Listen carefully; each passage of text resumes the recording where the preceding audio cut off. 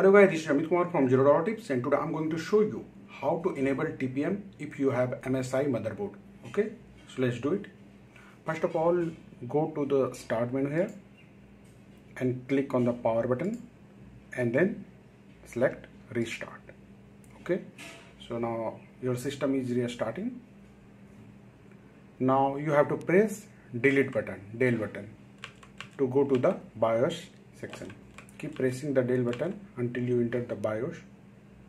As you can see, we have already entered in the BIOS section here.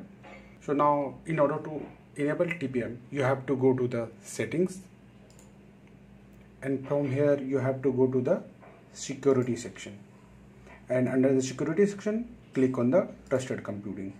Now from here you have to make sure the security device support is enabled. Oh, yes, it is enabled, and the TMP switch, FTMP switch is also selected, enabled here, and the TPM state, make sure it is also enabled. Okay, once you enable all these TPM options, simply press F10 to exit from here, and now select yes. Now your computer will restart. Just wait for a bit. So your system has been restarted, and once your system has been restarted, now you can check whether TPM has been enabled or not. And to check the TPM status, simply search CMD